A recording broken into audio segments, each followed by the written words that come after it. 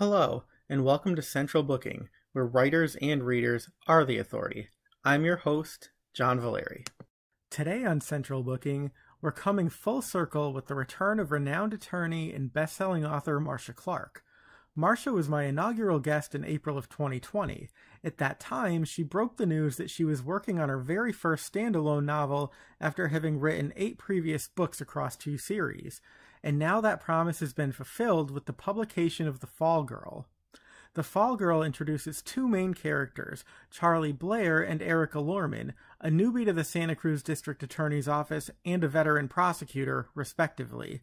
Charlie is a former public defender from Chicago who has assumed a new name in the hopes of escaping her tragic past, while Erica is the darling of the DA's office, having just scored a hard-won celebrity conviction. The 2 are assigned as co-counsel on a high-profile murder trial, and it soon becomes apparent that neither quite trust the other, and that both have secrets to keep, the revelations of which could blow up their personal and professional lives. Marcia began her career as a criminal defense attorney and later made a name for herself at the Los Angeles District Attorney's Office, where she was the first female member of the elite Special Trials Unit. She currently practices appellate law in addition to her work in the entertainment industry. Marcia's first book was the #1 New York Times bestselling trial memoir Without a Doubt, which chronicled her work on the Simpson case. Her first series of crime novels featured by-the-book prosecutor Rachel Knight, while her latter series was headlined by a morally ambiguous defense attorney Samantha Brinkman. While The Fall Girl was written as a standalone, readers are already clamoring for more. Reviewer Judith D. Collins gave the book 5 stars and enthused Captivating, her best yet, a taut, cleverly crafted murder mystery that will leave you guessing to the explosive ending. Now, Marcia Clark introduces us to the Fall Girl, whoever that is, and teases the surprising direction her writing may just take her next. Hi everybody, welcome back to Central Booking. So today is episode 111, and I feel like this is sort of a full circle moment because my guest is best-selling author Marcia Clark, whose new book, The Fall Girl, is out right now. And Marcia, you were my very first guest 110 episodes ago as the world fell apart in April of 2020. And here we are again, and the world is still kind of in disrepair, but you and I, we go on. We do. We go on. That's what we do, John. And I'm honored. It was such an honor to be your first guest. And here I am at 111. I feel very, very honored to once again be here. And You're this so time, kind. yeah, not quite as locked down as we were. No, it's a little more free. And so, you said these nice things, and I will now make that deposit into your bank account so that people who are wondering why she's so kind, there's a price. Remember the account number. Right? All right. So it's actually interesting though, because that was, a couple of years ago now, and we were talking about The Fall Girl then, even though I don't think it had a title, and it's changed a bit, but now the book is a real thing. It's out in the world. We are all devouring it and loving it. And I want to start with the title as sort of an introduction to this book because it's sort of deceptively simple, and yet it packs a whole lot of subtext. So if you wouldn't mind using that as sort of a reference point in a non-spoilery way to give us a bit of an introduction to the story that people are going to find between the covers here. So the tricky part of that question is non-spoilery. And I'm sitting here thinking, how am I going to do that? Because... How about this? How about I will just say, that there are, a couple of main characters in this book, and there's also a criminal defendant, and really any one of them can be the Fall Girl, can become the Fall Girl. But, all right, we're going to do this because you're a veteran of the entertainment industry. I'm just going to say, if you had to give me an elevator pitch, what would this be? I know that that's triggering for a lot of authors, but I think given your history, you can probably manage that okay. Certainly not. You're going to need to edit me immediately because this elevator ride goes on for a very long time. But this is a situation where you have a veteran prosecutor who just won a big case and then is in danger for reasons unknown, hidden reasons, for potentially losing it after conviction because of something that happened, something she did. And she winds up working with a younger prosecutor who used to be a defense attorney and who is fleeing a tragic, horrifying event, trauma in her life that has left her cut off from her family and friends and everyone, and in fear for her life. And she winds up going incognito and winds up working with this veteran prosecutor in Santa Cruz, California, and begins to suspect things. Although this veteran prosecutor seemed to be her idol and someone she looked up to and wanted to be, she becomes to suspect that she is not all that was cracked up to be. And she starts investigating her to find out what is her secret. That was a really, we're on the 48th floor now. We go up and up and up. Let me ask you about Charlie, because she's a really interesting character. And you just mentioned that she has sort of a past that she's trying to escape from. And on one hand, she's very vigilant and security conscious. But then on the other hand, she also has moments of sort of absolute recklessness. And so there's that dichotomy to her. So I'm wondering if you can talk a bit about those aspects of her character. Yeah, so I really wanted to have to try on this idea because I think at the time I was thinking about people that seem to be this and are that. And of course, nobody's all good or all bad, except for you, John. You're just all perfect. So, there are exceptions to every rule. No. Anyway, like Charlie, in her case, is someone who really has had a decent life, is a decent person, had a horrible thing happen, a big, bad, horrible thing for which she blames herself. Substantially blames herself. And as a result of that, probably a streak that had always been there of self-destructiveness is one that becomes amplified. And when she moves to Santa Cruz to get away from that life and escape her world, that self-destructive streak really, really lodges itself in her brain, in her heart. And she can't resist doing things that are certain to get her taken out in a very violent or awful way. And yet she's hiding that from herself. She's not admitting it. She's just whatever. You know what I mean? It's like, what tightrope? I'm fine. And she keeps living that way until people start saying, what are you doing? What are you doing? Eventually she does confront what she's doing with the help of a few others who are insightful about her. I think it's kind of emblematic of all of us that other people can see things about us that we can't see in ourselves. So I wanted to show that too. Erica, her counterpart, that's the veteran prosecutor, she's like that too. She's a decent, fundamentally very decent, good-hearted person, a crusader rabbit who's out to do right by everyone and do justice, who finds herself doing something that is really not justice. In service of what she believes at the time, in a moment of panic, she does a desperate thing. For a good reason, she believes. But she really can't handle doing something like that. It eats away at her. It's driving her crazy. And ultimately, it is her self-destructiveness in doing that. And she doesn't anticipate the ways in which it will unravel her psyche. So you have two women that are really under a lot of emotional and psychological pressure that are both kind of disassembling in their own ways as they kind of circle around each other in this cat and mouse game. Yeah, it's really fun. It's a great dynamic because you spend the entire time wondering, where the chips are going to fall. It's really fun to watch them try to outmaneuver one another. And I think the fun thing about this book too, how many times can I say fun? Marcia Clark, you were fun. But, I think people hear, all right, Marcia's writing about prosecutors again. And so they think of Rachel Knight, who is very, ethically bound and by the book. And here it's kind of prosecutors behaving badly, but for good reasons. Maybe. So it's a completely, different world, even though it's that side of the council table again. So I'm wondering, was this sort of a refresher, a way to freshen up that prosecution story by revisiting that world, but from sort of completely different characters? Yeah, I think, yeah. I wanted to write more of a character piece than a procedural. And so I guess that's what's coming through. And because I really wanted to talk about the pressures a prosecutor goes through, and from two different points of view. Charlie was a dyed-in-the-wool defense attorney, and that's all she ever wanted to be. She was a public defender in Chicago and would have stayed there forever. But things happened to her, really bad things happened to her and those close to her, in part because of her. And so she leaves that world behind and she wants to hide and she gets a whole new identity and moves to Santa Cruz and becomes a prosecutor. Not an easy fit for her. She doesn't really dig that side of the lawsuit. And I really wanted to show a prosecutor who's conflicted that way in particular, because I think that's interesting when you have this devotion to the other side of counsel table. Erica, on the other hand, um, is somebody who is the dyed-in-the-wool prosecutor. And she has been the one that's always been very straight and narrow and very, by the book, very by the book.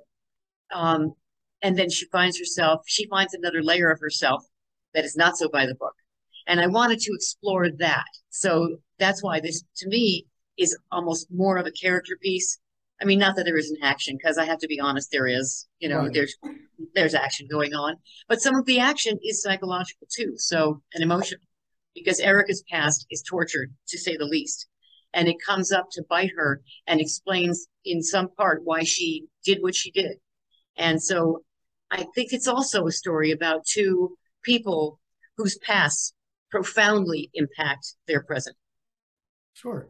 And so let me ask you about setting, because both with Rachel Knight and Samantha Brinkman, those books were set, in and around Los Angeles primarily, whereas now we've moved on to Santa Cruz, which is fun because, again, it's a new backdrop to play with, and it lends some flavor, literally, actually, because there's always fun eating and drinking in these books. But I'm wondering if you can talk about how place influences plot for you.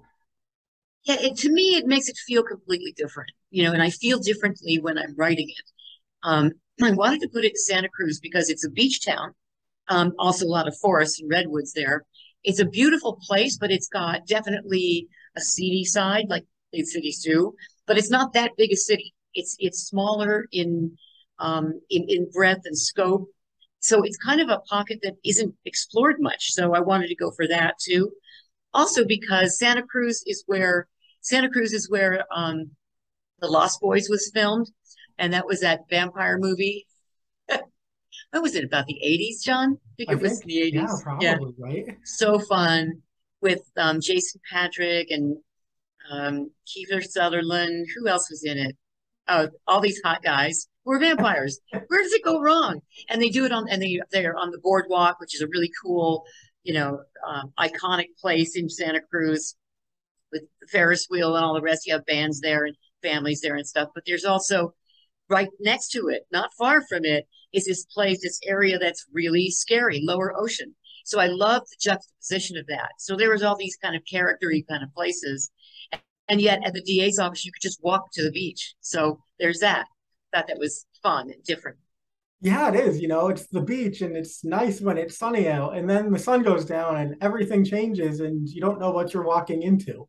Yeah. Um, and the book is going to make people hungry. I mean, there's a taco truck in this book, and I'm still thinking about it. And I think I read this book in like June, and I'm still thinking tacos. Yum. Well, some of this is always wish fulfillment. I could really go for a taco right now. So Lupe has this little taco stand that is to die for, and everybody goes there from our buddy Charlie to gangbangers to everything. So she goes there, and it's in a bad neighborhood, this particular place. And late at night, of course, a woman alone. This is not smart. And then she gets into it. She mixes it up with people there. So not smart either. The other place she likes to go to, this does not make your mouth water, is the Rusty Nail. Yeah. And that's that dive bar that she goes to, also near Lower Ocean. So, there's all these places that have this kind of really rich character. They're gritty and they're grimy, but some of them, like Lupe's, they made me hungry. Definitely. Yep, people be forewarned. You should have some snacks as you're reading the book. And, I'm just going to say to people who are watching, because a lot of people like to gift books as presents. And the fun thing with your books is there's always a signature drink to go along with your characters. And so when I gift the Rachel Knight books, a lot of times I'll be like, and here's some Kettle One, or if you gift Samantha Brinkman, it's like, here's some Patron Silver. So it makes for a really fun present. And even if people aren't happy to see a book, they're like happy to see the bottle of booze that comes with it. So, that's just my little 2 cents, because the holidays are coming. So if you really want to win people over, you feed their minds and then you give them a little drinky drink. That is genius. Have this drink. No, have a few. You'll love my book then. You'll love it even more than you do when you are sober. Now I have to ask, I don't remember, and I don't know if you do, but does she have a signature drink in this book? I'm sure she does. What is it? Charlie? Charlie doesn't. Charlie just drinks whatever she can get her hands on. I Okay. mean, she's definitely somebody who pours herself to sleep, and and also she'll throw in a Xanax now and then, whatever it takes to knock herself out. So she's not that picky. She's not a signature drinker because it doesn't matter. Well, that's good to know. I mean, one, I think that will probably make her even more relatable to a lot of people, but also now I don't feel bad that I didn't remember it because there wasn't one. Okay, so we're going to move into broader territory because, of course, we don't want to spoil anything. It is a mystery after all. But so this, as I mentioned, is a standalone, at least for now. That could change. You never know in this world. But despite your best intentions, this is your first standalone, 9 novels in. So your first four books were Rachel Knight. Then you had 4 Samantha Brinkman books. You always sort of wanted to write a standalone, and now, here it is, at least for the time being. So I'm wondering, if you can talk about both the greatest challenges and the greatest liberties of having a completely blank canvas to work with for this story. So the first book in a series is like that too. I think the only mindset that's different, even when you're starting a series, your first book in the series, is you have to make sure your character has legs, that there's somewhere to go and some more development to happen, and you want to set long-term goals, well, short-term ones, and you have to think about that kind of longevity. But when you sit down to do a standalone, easy, because A, all the characters are new, and B, they can stop right here in this book. So you don't worry about whether, geez, they're going to be able to do anything more with them, and what else can they get into, these characters that'll keep them engaged with each other intriguingly. You don't worry about that. You just burn them up. So, so that was kind of a fun, different thing to do. But as soon as I did it, I thought, they could go on. I can see ways they could go on. So we'll see what happens. But I'm not planning on it. But I've learned to never say never. Sure. Well, that's very smart. And it's funny now that people are reading it and reviewing it, like all the comments I see are, "Oh, give us more, give us more." So it's good. It's kind of like no matter what you do, people are going to want more, even if you don't intend to do that. But we'll see. Unless, of course, you kill off all the characters, which, hey, maybe that happens. Then it's hard to go on. Yeah, no, then they're ghosts. No, John, then they're ghosts. They're ghosts, right?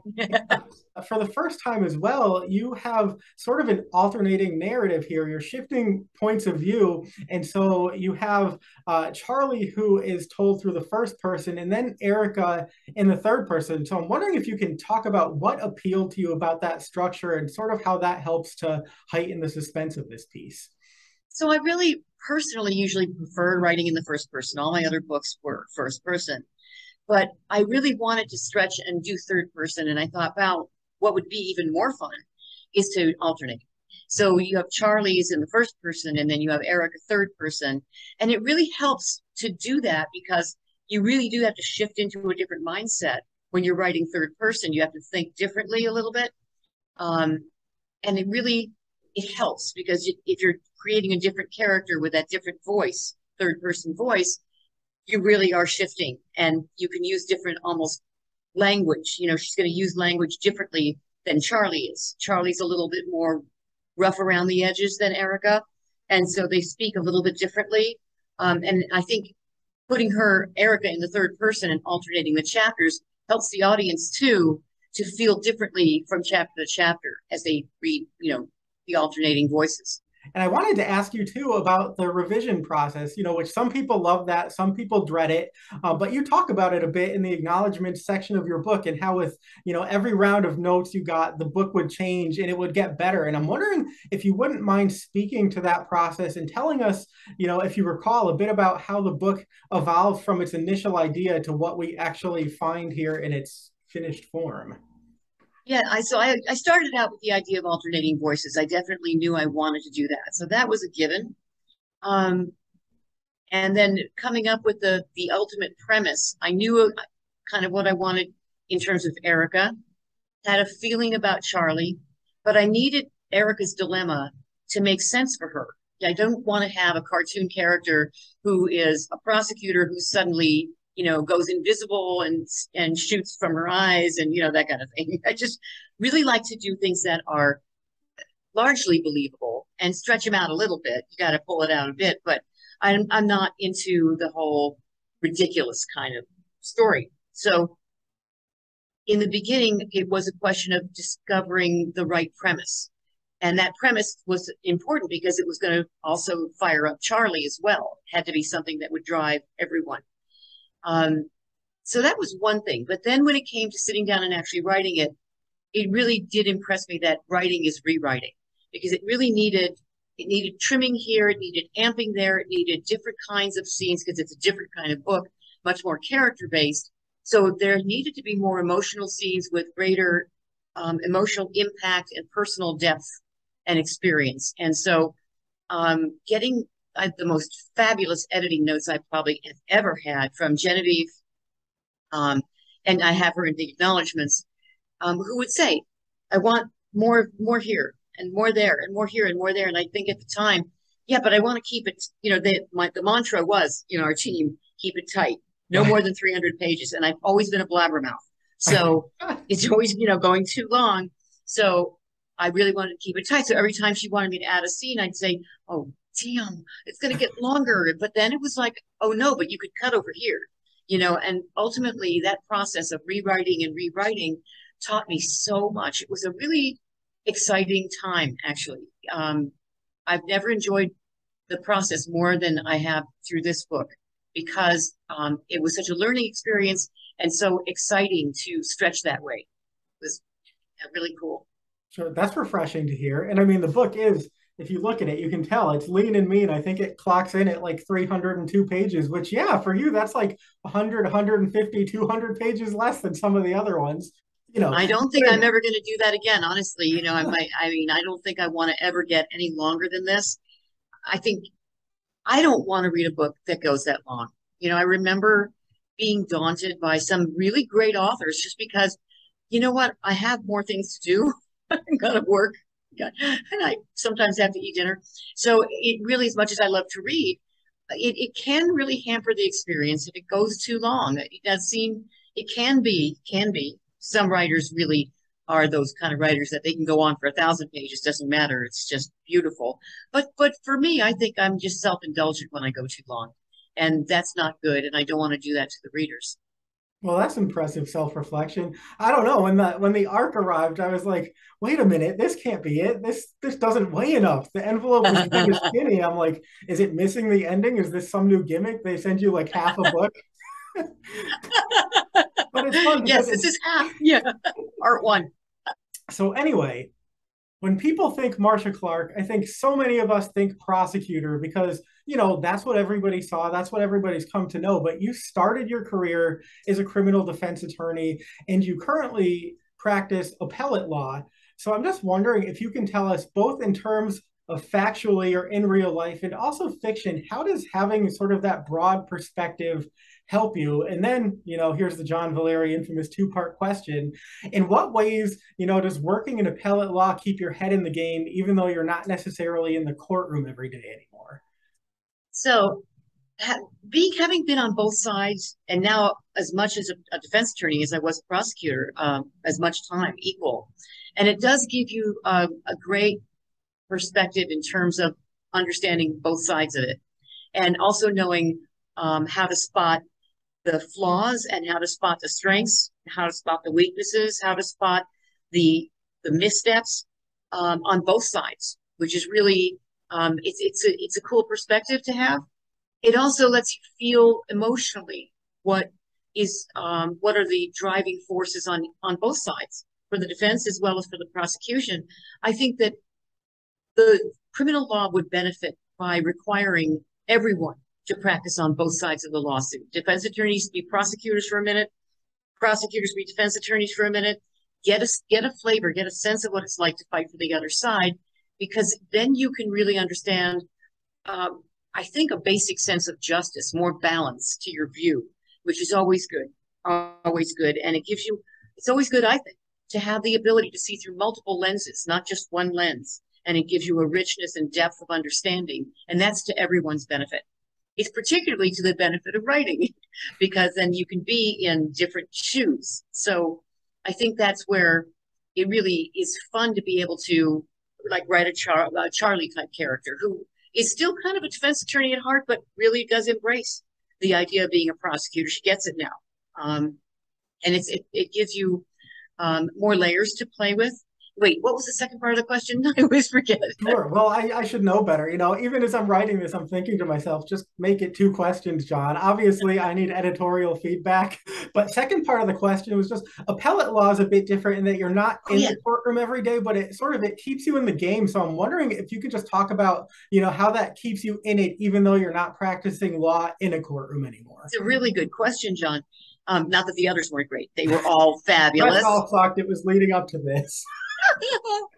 But it does, because what I have to do every case consists of the transcripts from the courtroom. That's what the whole appeal is based on, and it's based on only that.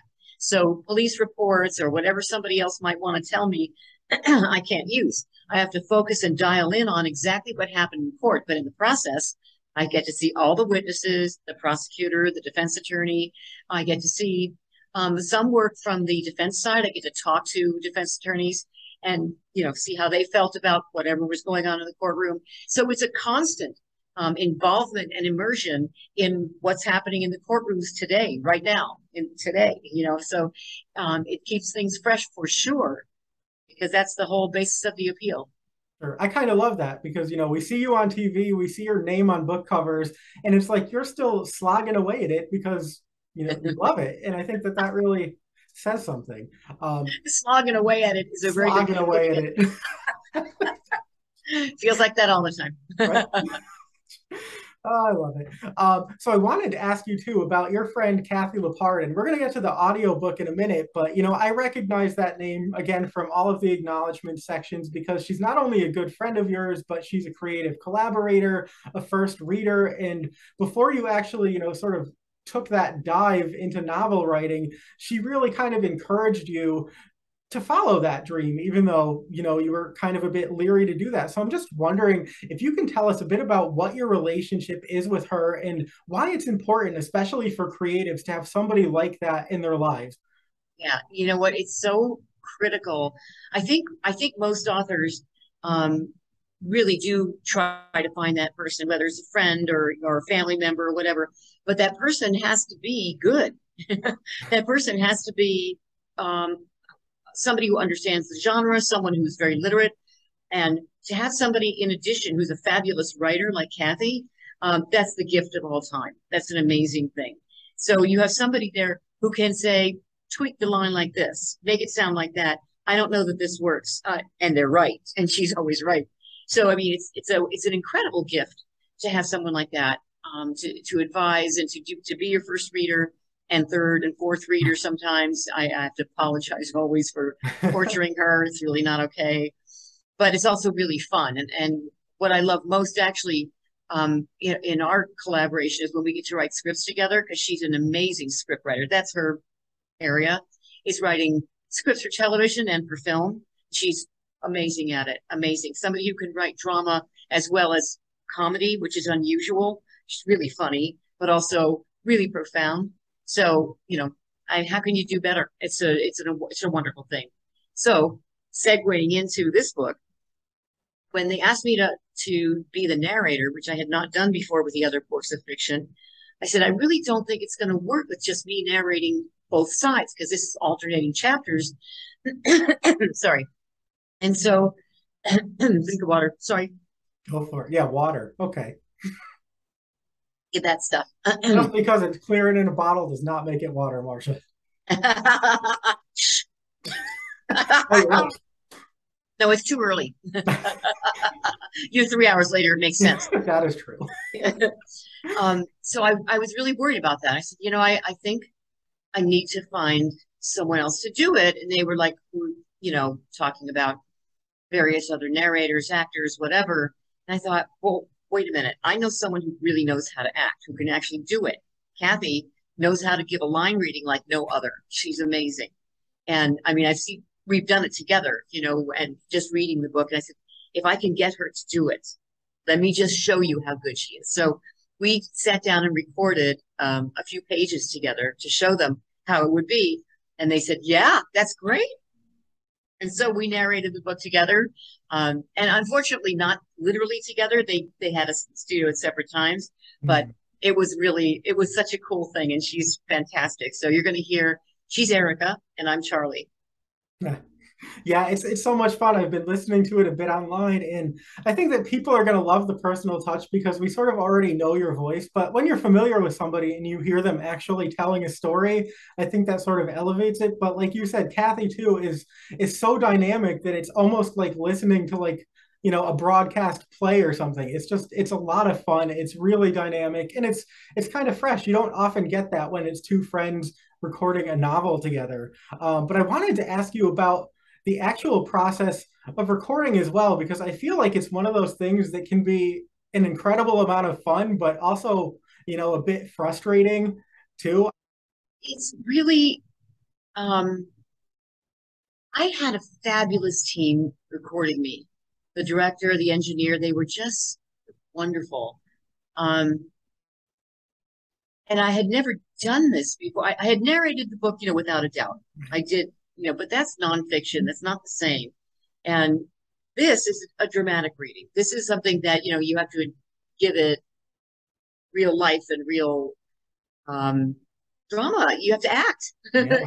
I guess is really the answer.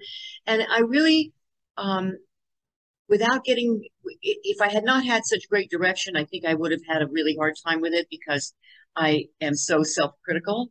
And I hate the sound of my own voice.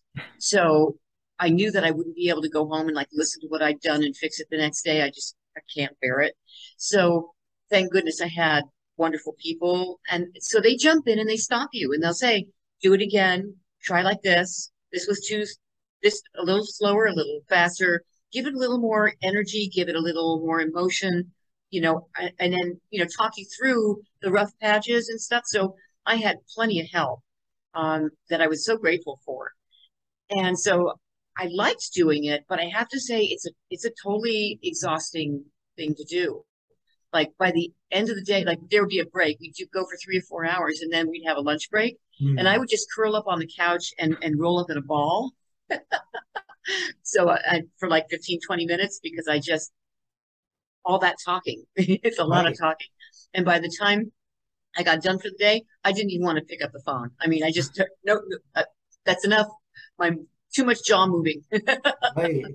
So it can be really, it does takes a lot of energy, but I hope you like it. I know that once you described your life is a mosaic. There's just a lot of pieces that come together and there's not room for extra pieces. And I think as people are listening to this, they're probably realizing that you live a very full life. You're not just writing books and doing appellate law, but you're working on podcasts and television projects. It's a lot. So I'm just wondering if you can expand on that notion of the mosaic and how it is, in a typical day that you try to balance all these different facets of your work. Uh, I know. Huh? I don't. It's funny. I actually physically make myself at the end of every day think, okay, now what am I going to do tomorrow? Because I have to decide. So in the morning, I'm going to work on the podcast, and in the afternoon, I have to do these briefs, and I have to do the brief on Mr. X, and then I have to do, whatever the next article I want to do, whatever it is, you know what I mean? So I map out my day and then I immediately blow it every morning and start with something else. Just decide, nah, I'm going to start with the brief first and then I'll get to the podcast and then I'll get to you know what I mean? So I always think I've got this plan and that makes me feel good. I can close the computer at the end of the night and say, okay, I know what I'm doing tomorrow and then do something completely different. So but it's nice to have that autonomy. I mean, yeah, my days are packed. I mean, there's no, I don't think I ever take a day off. That said, that's the way I want it. You know what I mean? That's my choice. And so if it's your choice, it's not so bad. It's like if somebody was making me go into an office every day, 7 days a week, I think I'd quit if I could, you know, but, or find another job if I could. But because it's you and you make your own choices about how you're going to use your time and how much you're going to spend, it's okay. I like it. It certainly makes every day different. I'm impressed that every night, you actually think about what your plan for the next day is going to be, even if that's not what actually ends up happening. I feel like, wow, you are a glutton for punishment, because at the end of the day, the last thing I want to think about is tomorrow. Like, I'm just like, all right, oblivion, oblivion, oblivion. But, Well, moving. you're smarter because it obviously does me no good. It's just one of those habits that lets me relax at the end of the night. Okay, I know what I'm going to do now. I can Yeah. forget about it. Yeah, and You it's know, stupid. I may as well save that time because I'm never going to do that.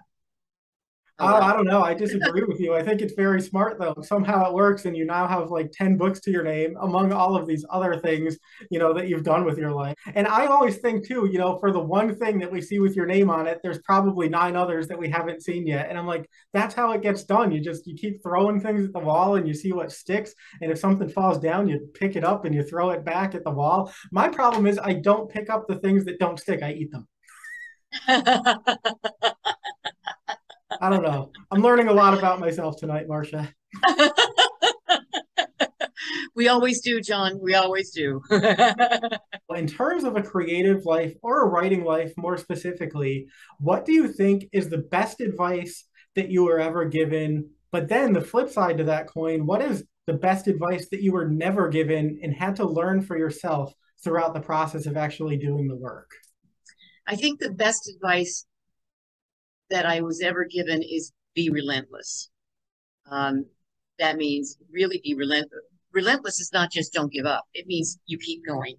And you keep going and you keep going and you keep trying and you keep knocking on doors. Eventually, one will open, but that requires you to have an open mind about what is a door. Because I think too often people, this is the advice I was never given. I'm segueing from one to the other. I was given the advice, be relentless, don't give up, keep going for it. Because by no means did I get my first book published. No, by no means. And thank God when I think back on them. So got saved from myself. It's a good thing. But the best advice I was never given is to not limit what you consider to be a door. So you may think what you want to do is write for magazines or, online. And what you want to do is write these articles, be they political, personal, sociological, whatever, pop culture. That's your thing. That's your jam. And you're not hitting it there. It's not satisfying for you, or you're not getting any traction. But what you fundamentally want to do is write. That's it, right? So think about another way of writing. Consider what your door is and try to find another definition for it.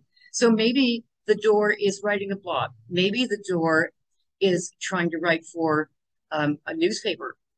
Maybe the door is writing a book, or whatever, a script. All of these are different ways of writing, but they're all writing. So I think it's that. It's like, don't narrow your options and insist it has to be this one thing or this one way. Keep your mind open to other possibilities, other ways of doing what you want to do. That's outstanding advice. That's some really good perspective. And I don't think that's something I've heard on the show before, which is nice when you can do Oh, good. 111 episodes and hear something fresh. So, kudos to you I love that, reconsider what is a door. That's terrific advice. And, I just have to say, as you mentioned a couple of times, it took you a while to come to novel writing, to really embrace that as something that you felt comfortable and confident doing. And I don't know if you know this or not, but for the longest time when you were first publishing books and getting all these terrific reviews and hitting bestsellers lists, there were a lot of people who thought that you had a ghostwriter because they were like, she just can't be this good. And I always laughed at that because I thought, if Marcia Clark, was going to ghostwrite mysteries, do you really think she would have waited that long to do it? Like, what sense does that make? It's true. God, that's true. Why not do it right away? I mean, yeah. And I don't know. I thought it was really funny when I first heard that. And I think it was Barbara Peters, the, Poison Pen owner, favorite bookstore. And she thought for sure somebody had ghostwritten Rachel Knight. And she demanded an actual affidavit from my publisher. Oh my gosh. to say, just to promise that I really did write it. It was pretty funny.